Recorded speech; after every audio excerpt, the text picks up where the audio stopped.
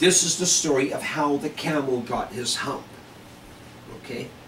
Once upon a time, back when the world was very new and all, and the creatures were just starting to work for man, there was the first horse and the first cow and the first dog. Okay, and they were working for mankind. And on Monday, Adam went to the first horse and the first cow and the first dog, and he told them to work, and he was giving them work to do. And then he came to the first camel, and he said to the camel that the camel had to work, and the camel was just looking at a pool of water and admiring his reflection in the water, okay, saying, oh, how good looking I am, looking at himself in the water. And he, when Adam told him to work, he just said, hump, only hump, and no more. So anyway, Adam gave extra work to the cow and the dog and the horse, and this this made them very angry because they had to do extra work. Adam said, that hump thing out in the desert, he should have been working, but he won't work, so now the other three of you have to work extra to make up for it. So they were very unhappy. So then finally this genie came along rolling up. That's not the girl's name, Genie. That's a genie that comes out of that lamp, you know. And this genie came rolling along in a dust cloud. That's the way the genies travel, because it's magic. Okay, so the genie came in rolling in a dust cloud, and he came, and the dog and the cow and the horse said, they complained to him about the camel. They said, what's that? The horse said, he has a bit in his mouth. He said, what's that hump thing out there in the desert? And the cow, and he said, he won't pull the plow with us. And the cow said, and he won't pull the cart with us.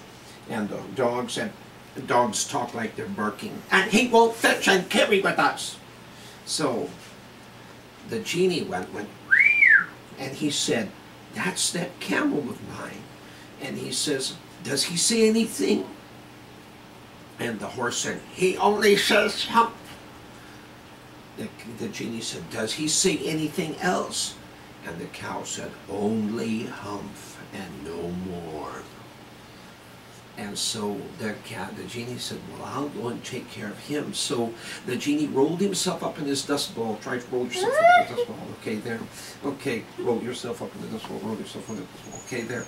Well, then, and then he came down, and he came to where the horse and the dog and the cow were. And he came to where the camel was. And he said to the camel, what's this I hear about you not working?